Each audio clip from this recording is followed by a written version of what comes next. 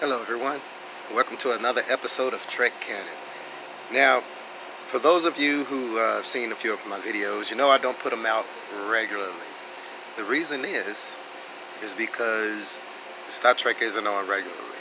Now, I wanted to do some videos, just kind of going, starting at the original series and kind of episode by episode, doing a commentary on them and seeing how the things that happen in those episodes affect future episodes and future storylines and future canon, as I should say.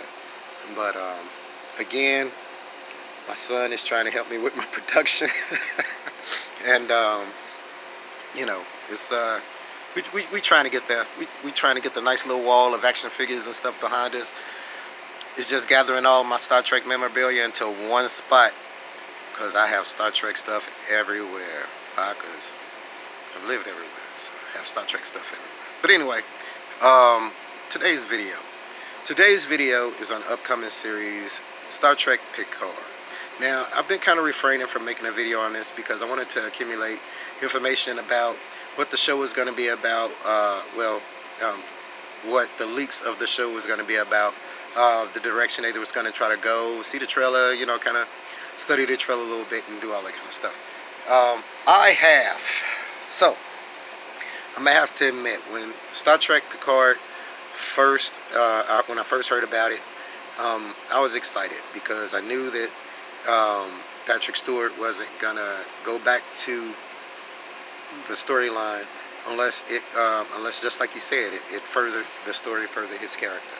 So, I've been having an opportunity to read up on it and all of that, and I'm going to have to say, if the Borg is a central feature in Star Trek Picard, I'm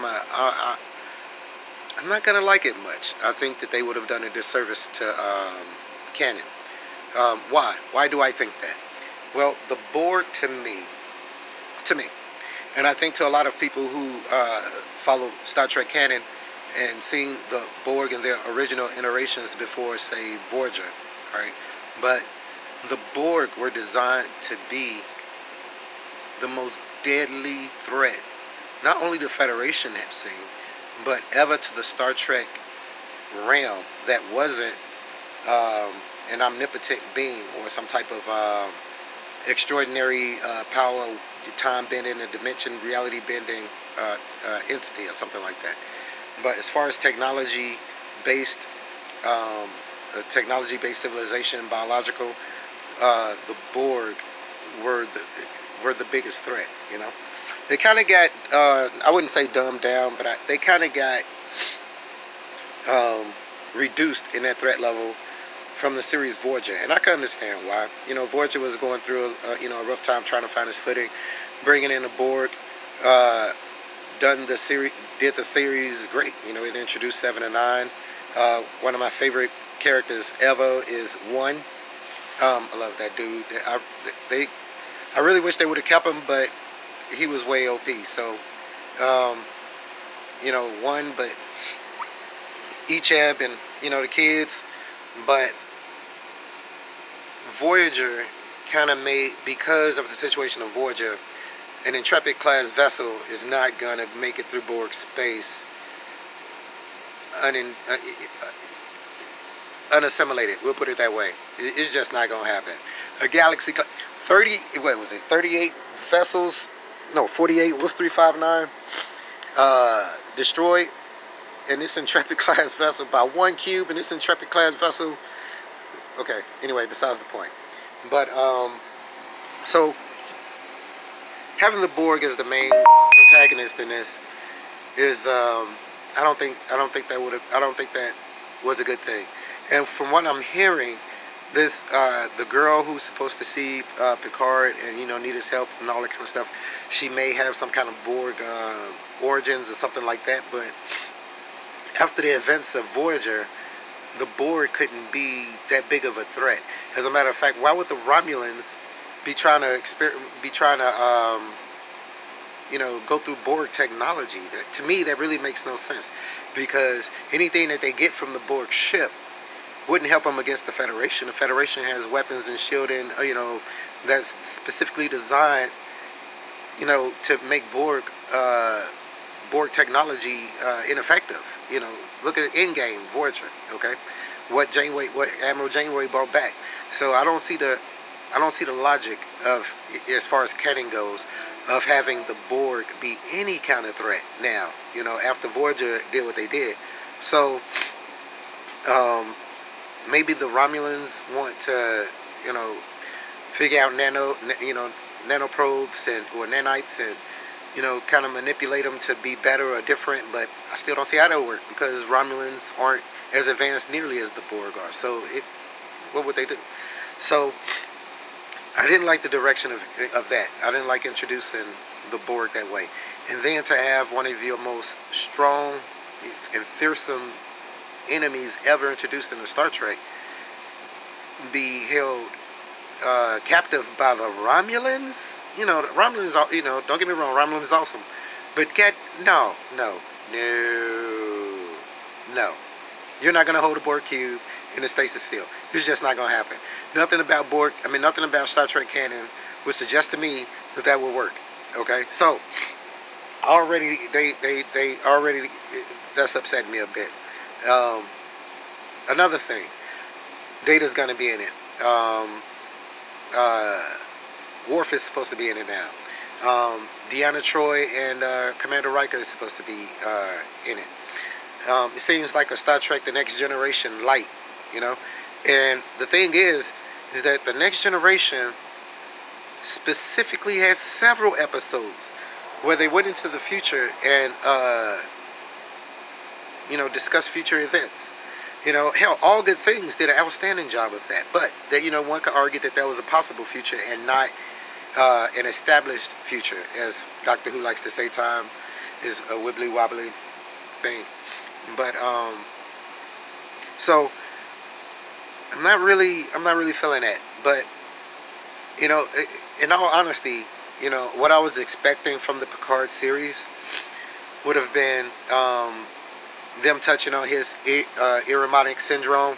I believe it was pronounced the Irumodic syndrome that he was having. If they were able to, you know, that would have been a great opportunity for them to go to dive into, you know, stories about disability, coping with disability, you know, mental illness, stuff like that, which is very prevalent, you know, in today's society. But so far, they haven't mentioned anything about his Irumodic syndrome. It could have, you know, that could have been like one of the features of the series. His archaeology, you know, is, you know, Picard isn't as uptight as most would believe, you know, based on most people's just kind of looking at The Next Generation. Picard, I could totally see him being a bad boy. Hell, he started off as a bad boy. That's why he has a jacked up heart. He has an artificial heart. You know what I'm saying? So, you know, hell, of all the women, he was attracted to Vash, the thief. Okay, the thief, the con lady. You know, Vash. So, Picard has a streak in him. So, you know, I could have seen him being an archaeologist. You know, getting into some scuffles. He can't fight. He cannot fight. He can't fight. But getting into some scuffles, has his own little ship. You know, maybe a bigger picture of trying to go into more depth about that all humanoids have a likeness in common. You know, he could have, man, the things he could have got into. But they want to focus on the Borg? No. All of the lost civilizations in Star Trek canon, man, come on, man. Come on. And you got them, come on. No. So, you know, I'm losing interest in it. But, of course, because I'm a Trekkie, I have to take a look at it and, you know, and try to keep it alive. But I hope that, I just wish that the showrunners and writers would just take a look at Star Trek sometimes. You know, just take a look at the series. Not just, you know, have an idea and then and then try to go with that idea. Because especially with the earlier series, it was more episodic. It didn't get series oriented really, you know, as far as art goes until Deep Space Nine, you know. So people, You know, like one of my favorite YouTubers as far as Trek goes is Lore Reloaded. You know, I love his videos. But one of the issues I have with Lore Reloaded is he'll choose a subject, and it seems to me, I may be wrong, but it seems to me that he'll choose a subject, say the Dominion War, and he will amass or accumulate all of the episodes that dealt with the Dominion War and just watch those. And not go into the nuances of things that maybe didn't per se deal directly with the cause, the aftermath, the things of that nature with the Dominion War, but may have laid up in little intricate details that may have been explained later. You know, so you have to look at things as far as, especially Deep Space Nine, everybody who wants to do videos on it, in its entirety. You know, and that includes all Trek. All Trek. Trek is what, 53 years old now? Happy birthday, Trek, by the way. 53 years old. You know, that's a lot of Trek. So, you know, I had the privilege of starting watching Trek in like 1977, you know, when the original series was in syndication. So, you know, from then on, like I said, I've been a Trekkie. But the new Picard series, you know, the world of Star Trek is vast, just like the world of Star Wars. I'm sorry I had to bring that name up in this video, but blasphemy I say. But just like the world of Star Wars.